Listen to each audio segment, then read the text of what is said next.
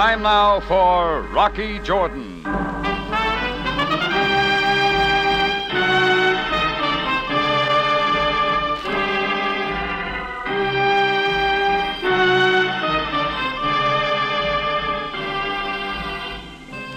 far from the Mosque Sultan Hassan in Cairo stands the Cafe Tambourine, run by Rocky Jordan. The Cafe Tambourine, crowded with forgotten men, alive with the babble of many languages. For this is Cairo, where modern adventure and intrigue unfold against a backdrop of antiquity.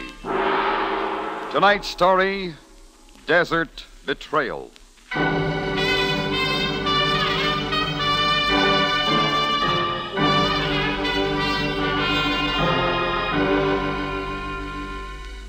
There are 5 times in a day when a foreigner like myself tries to stay off the streets of Cairo. That's at dawn, noon, late afternoon, sunset, and just after dusk, when the muezzin appears in his minaret to call the faithful to prayer. At that moment, all activity stops, and the devout Muslim kneels on his rug facing Mecca. Keeping away from them at those times is one respect we can pay their religion, and they appreciate that respect. But I guess I wasn't watching the clock this particular evening. My Cafe Tambourine still held the intense heat of the day, so I got out and walked down the crowded Sharia Lagoon toward the Nile to try and catch a cool breeze. I just stopped to glance at a big poster, something about a rally for the politician El Marmad Bey, when I heard the voice of the muezzin in the minaret high above me. Suddenly, all sounds of activity stopped as the natives faced east, their foreheads to the ground. As quick as I could, I ducked back through a narrow passage off the street that led to the winding stairs of the minaret.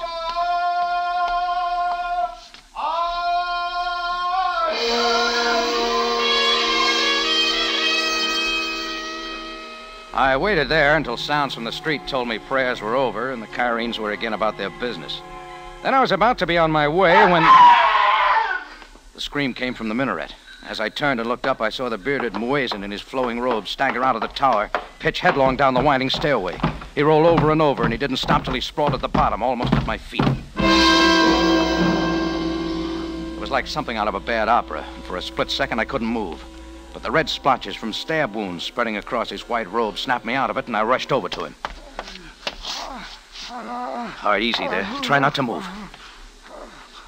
Who did this? You've got to tell me. Listen, who did it? I guess he figured he was done for, and there was a look almost of ecstasy on his kindly face. But I didn't want to give up that easy. I made a move to try and stop the bleeding when I heard heavy footsteps coming down the stairway. It was another figure in the robes of a muezzin, only he had a black field boots on. Come on, hurry up, will you? Help me with this man. Shut up and get back. We gotta work fast. He's sure to Quiet, die. I said, and move. I'm not going anywhere. I tell you again. Since when does a muezzin carry a luger? Don't touch him. You've stepped in where it doesn't concern you. Yeah, maybe it's lucky I did. Think again, my friend. It's your misfortune.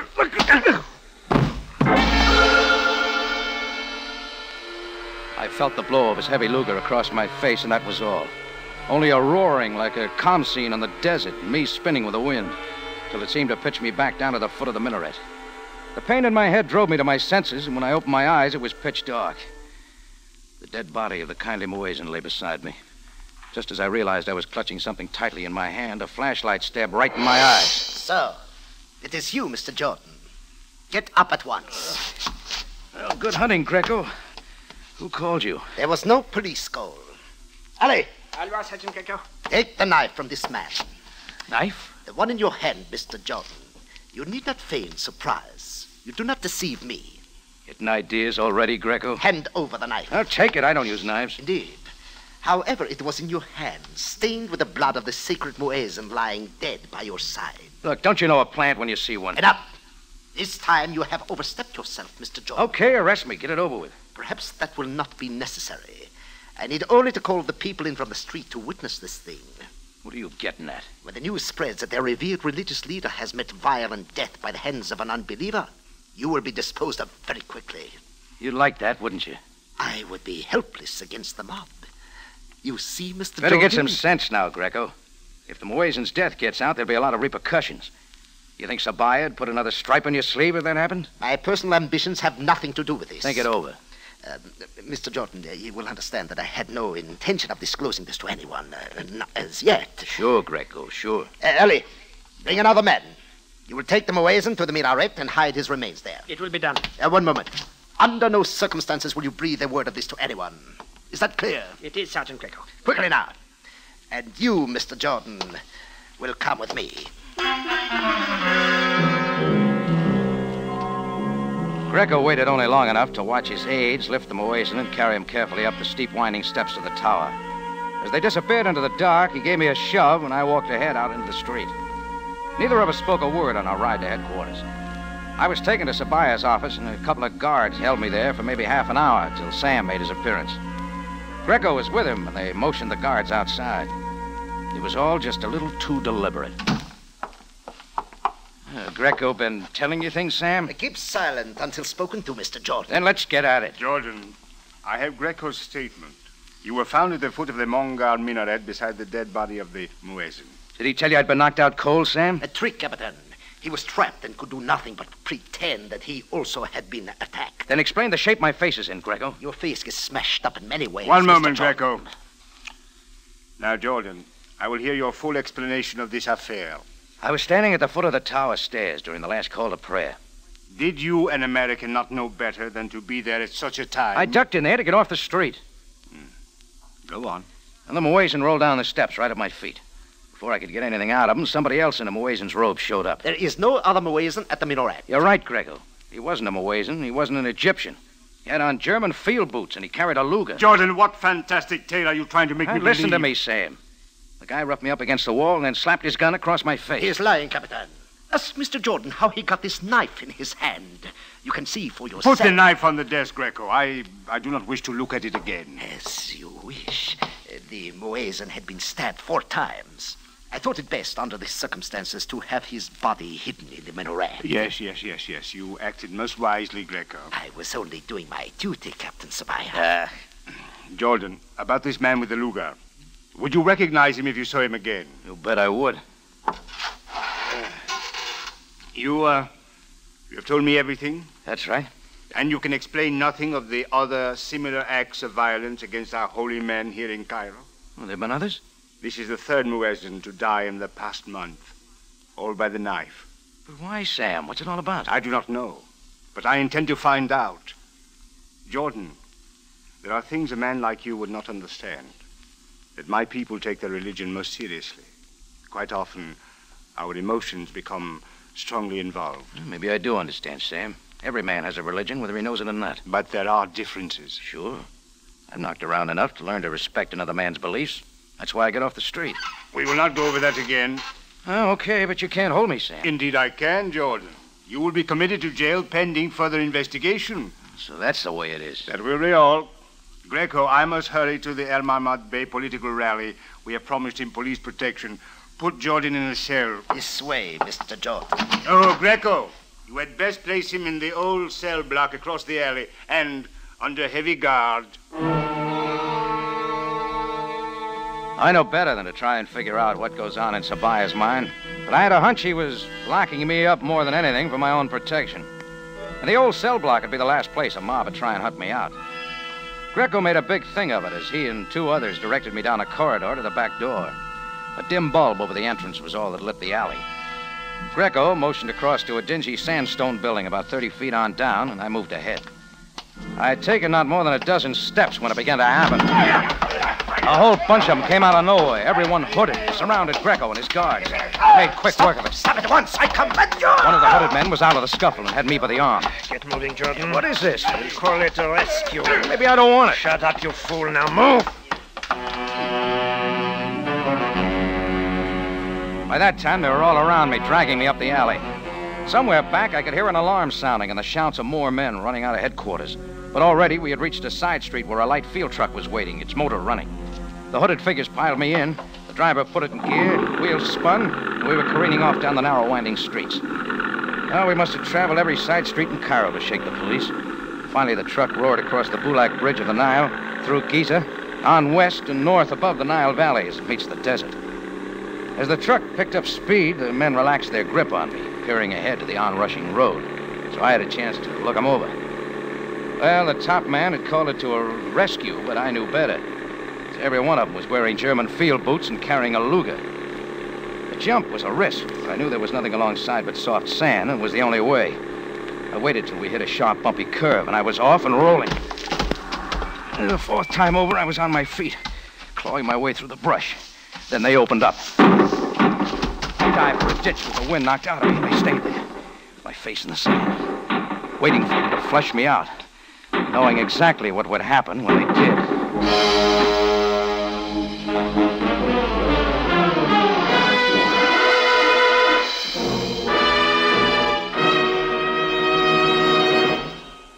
You are listening to Desert Betrayal, tonight's adventure with Rocky Jordan. Travel to the ends of the earth tomorrow night with Dick Powell and Signe Hasso, who will recreate their original screen roles on CBS Radio Theater. To the Ends of the Earth is the story of the expose of an international narcotics ring and makes for an exciting story. Remember Dick Powell and Signe Hasso tomorrow, Monday night at 6.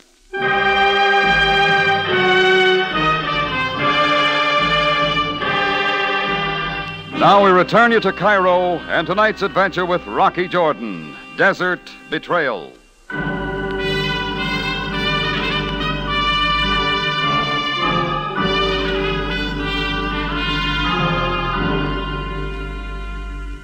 It was a peaceful evening as I stood at the foot of the minaret and listened to the Moazens call to prayer. But all that was changed a few seconds later when the Moazen lay dying at my feet. A man wearing German field boots and a gun to match planted the killing on me.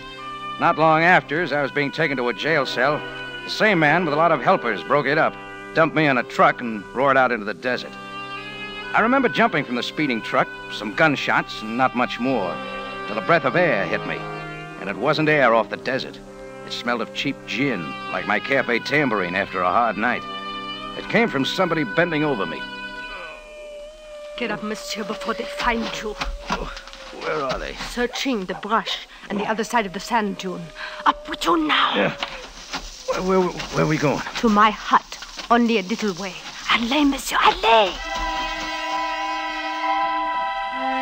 Somehow she got me to her hut and dropped me on a cot. The dive off the truck must have jolted me plenty because right then I passed out for a while.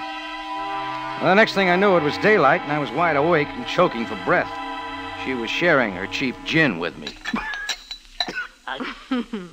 The gin, it helps, n'est-ce pas? Oh, do they sell stuff that bad? Oh, so it is champagne you wish. No, I'm sorry. I woke up too quick. Oh, it is nothing. Anyhow, you took a lot of chances, sister. I am Suzette. Perhaps another drink now? No, thanks. As you wish. Any of those guys come around? No, monsieur. They went away. Looks like you got a good hideout here. Oh, well, we all hide from something, n'est-ce pas? Yeah, me from too many things. You do not tell me who you are, monsieur. The name's Jordan. And an American who flees from many men with guns on the desert. Oh, I hopped off a truck. They were taking me someplace. But why? Your guess is as good as mine. Many trucks have been going into the desert. Yeah? Where to, Suzette? I do not know. But something is going on out there. You were captured, monsieur? Oh, rescued, they called it. You make a strange riddle. Oh, yeah, it's a beauty. The Moazen is stabbed to death in Cairo. Not the first to be killed. But whoever did it figured I knew too much. Before the police could salt me away, this gang grabbed me. Monsieur, what were they like? Well, they weren't Muslims. They were men who speak good English and carry Lugers. Oh, sacre nom. You got it figured, Suzette? Oh, always it is the same. So it was with the betrayal of France. Always I do not realize. What are you talking about? Monsieur, in France they call me a traitor. It was not so. I did not know I was being used by the enemy. It makes some sense, huh? Oh, now I am a poor French woman in Egypt without credentials. I must exist as best I can. When there is an opportunity to sell munitions and guns into Egypt, what can I do? The trucks are taking munitions into the desert? Oui. But I did not know. Who's the deal with, Suzette? It is a bad deal. Hey, come on, never mind the gin. Who'd you sell the stuff to? There is a man named Frank Cruller. Where do I find him? A houseboat on the Nile. Sabaaya 16. All right, let's have some more. Oh, no, monsieur. Already I have said too much. You rest now. You will need much strength for what is ahead. So I waited out the burning heat of the day in her hut. All the time I tried to get more out of her about Cruller and the munitions going into the desert. How that tied in with the Moazen's death. But from then on, Suzette closed up tighter than the cap on a bottle of Coke. Well, with a little food and a lot of sleep, I was ready to go by sundown. Suzette helped me into Giza. From then on, I was on my own. I thumbed a ride across the bridge, but before I went down along the river, I decided on a phone call. Captain Sabaaya speaking. Hello, Sam. Jordan, so it is you. I just didn't want you to worry about me. Where are you? What are you doing? Oh, relax. I'm all right, I tell you. You don't have to rescue me. Rescue you indeed. You will return to headquarters at once. Sorry, I got a big date. Where are you going? To see a guy named Cruller. Cruller? Frank Cruller. Any objections, Sam? Jordan, listen to me. There are things you do not understand. Why not? You are not a Muslim, but I am, and I can tell you that you are in great danger. For your own protection, come back to jail. Thanks for the advice. See you later, Sam. Jordan, for the last time... Then I was on my way to see Cruller. I couldn't have missed his dahabeah on the Nile if I'd tried. It was a floating palace, all lit up with music coming from someplace and real important-looking people going on board. With a day's growth of beard and so on, I wasn't exactly in shape for a party, but I went anyhow. Only a big pile of muscles at the entrance stood in my way. Retrace your steps, offender. Don't get upset, Buster. I didn't come to see you. State your business here. Maybe I got invited. Only those of influence and wealth come here tonight. Something real special, huh? A reception in honor of the great El Marmad Bey. I've known bigger politicians. Yeah. Back to the streets with you, English. Not till I see Frank Cruller. He's not here. Well, let's look around. Back now. Stop it, Carl. What is going on here? Somebody was coming through the lighted doorway toward us. The one man I wanted to see more than anyone else. I'd last seen him under the minaret as he slapped a Luger in my face. Who is this man? He is no one. I tell him to go away. I will handle him, Jerub. So it is you, Jordan. Yeah.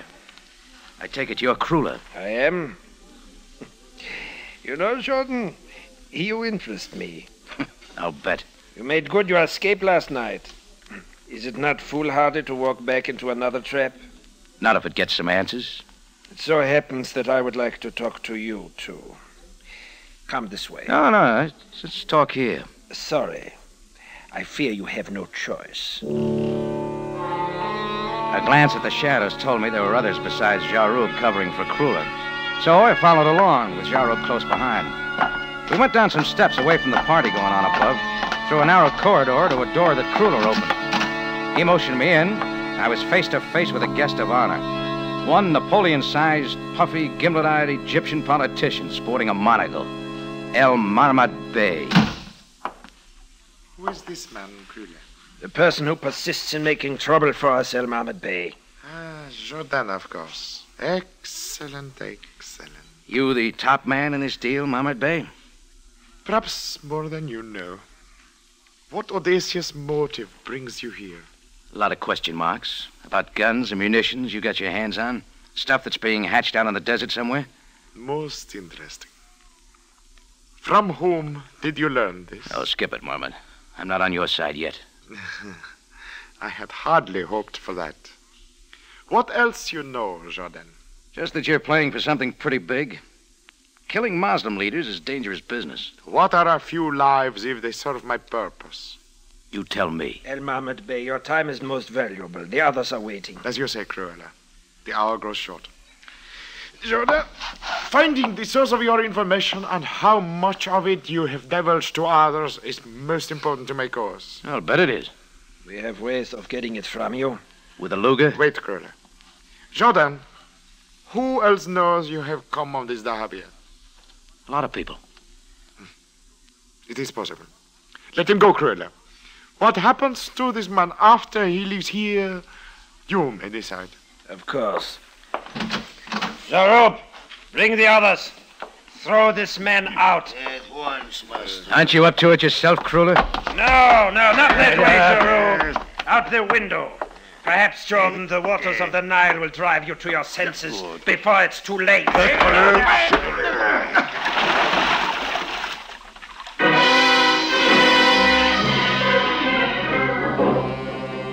I got plenty of Nile water, all right, but I didn't head for the shore.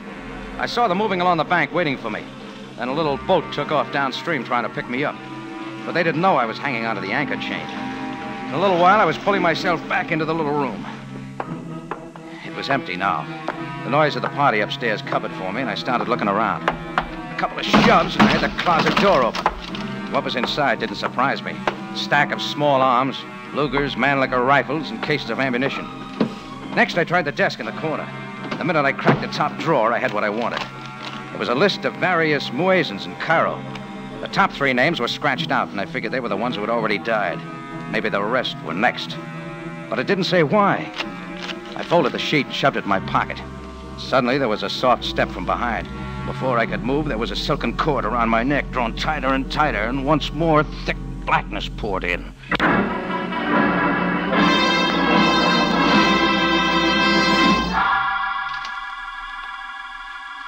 I was slow in coming out of it. First, I thought I was still lying at the minaret beside the dead muezzin. Then I was in a ditch with a gin-soaked woman bending over me. Finally, I opened my eyes. The light from a window almost blinded me. Outside, I could see other buildings, and I knew we were in some abandoned army camp. I tried to move, and I realized I was tied securely to a chair. The bare room held just me and Frank Kruller. I salute you, Jordan. For a chance adversary, you have proved quite formidable. Skip the build-up, Kruller. Where are we? To the south is the Guattara Depression. It was used as an anchor in the battle for Egypt. Only you're using the place for something else. As a temporary hideout, it serves our purpose. And a munitions dump, too? Spare your strength, Jordan. You'll need it. Like for what? El Mahmoud Bey, Mr. Jordan awaits you. Well, Jordan. For a man with big plans, Marmite, you give me lots of attention. Why? Because I wish to know what people are in possession of certain information. Who are they? I'll give you an answer. But to my question, not yours. Because I soon will become master of Egypt. Yeah. It will be done. El Mahmoud, is it wise? Let him know.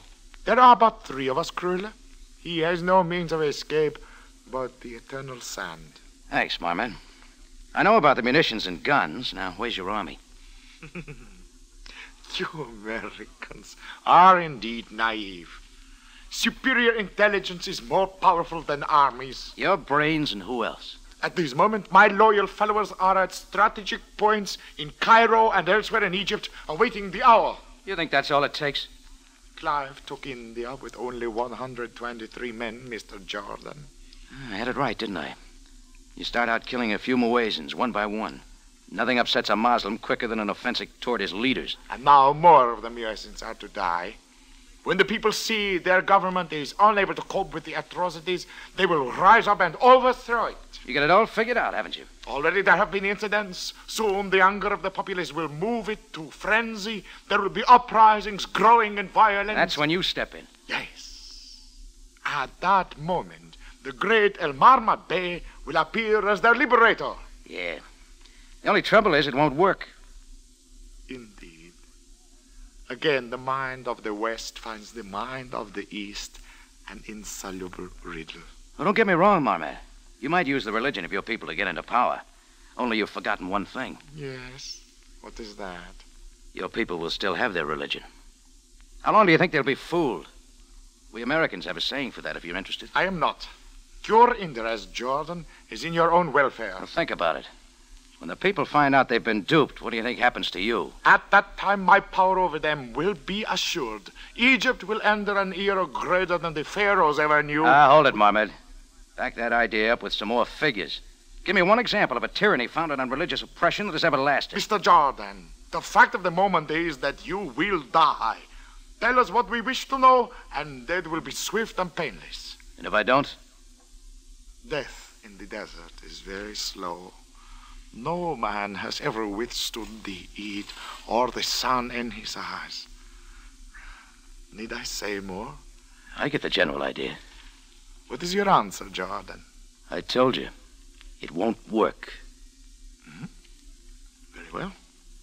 Grilla, take him outside. I suggest that you turn your attention to me, El Marmad Bey. At first, I didn't recognize him without his uniform. But it wasn't a mirage. It was Captain Sam Sabaaya. Krula grabbed his Luger from the table as Sam kept walking right on in. How did you get here?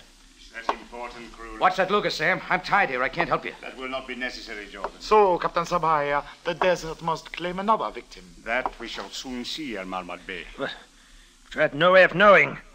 Not everything, but certain things have come to my attention. When Jordan phoned me he was going to Krula's Dahabiya, I followed along, and I've been following ever since. Do you think your authority amounts to anything here? My authority and my uniform remain in Cairo. I come here only as a Muslim, to right a grievous offense to my religion. You come to this forsaken place alone? Without even the proof? You can find proof, Sam. Look in the other buildings. They're loaded with arms. Search Krula's houseboat. In good time, Jordan. Enough of this. Grilla, dispose of this man at once. A very great pleasure. Krula aimed, and then it happened quicker than I could follow. Sam's foot came up a second before the shot, and the gun clattered across the room. Krula dived in. Sam crouched like a panther and then slammed Krula over his head into the arms of El Marmot Bey, and they went down. I'd always thought Sam was pudgy and slow-moving, but he gave me the show of my life. He used every trick on those two guys that I'd ever known and a lot more. Second time Marmot came up, his stomach got mixed up with the left. He was finished. But Krula tried for more. All the time, I couldn't move. Krula went to work with his heavy boots, and that's where he made another big mistake. Sam flipped him into a corner, where he piled up like a stack of 10 pins. Then suddenly it was all over. Yeah, I could book you for a main event, Sam. Jordan, you will make no joke about this. Such tactics are most distasteful to me. Okay. How about getting me loose here, huh? Well, you will tell no one of this incident? Sure, just untie me. You know, Jordan, there are many things that you do not comprehend. Sam, get me out of here.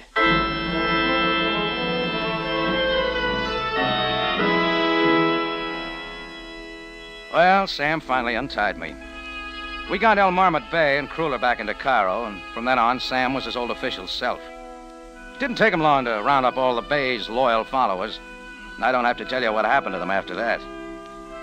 I was going to send Suzette a case of good gin, but she'd done a fade-out, and nobody tried very hard to find her. Me? Oh, I've learned a few things. Sam Sabaaya has given me jiu-jitsu lessons.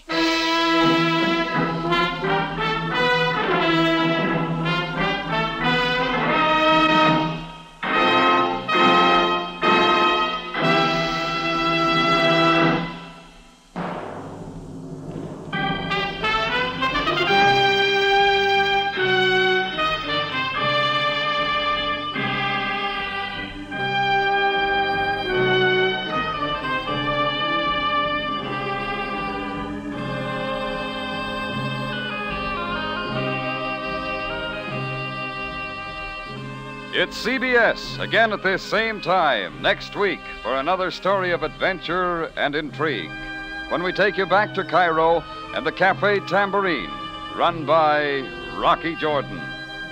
Jack Moyles plays the title role, with tonight's script by Larry Roman and Gomer Cool, from a story by E. Jack Newman. Rocky Jordan is produced and directed by Cliff Howell, with original music by Richard Arant.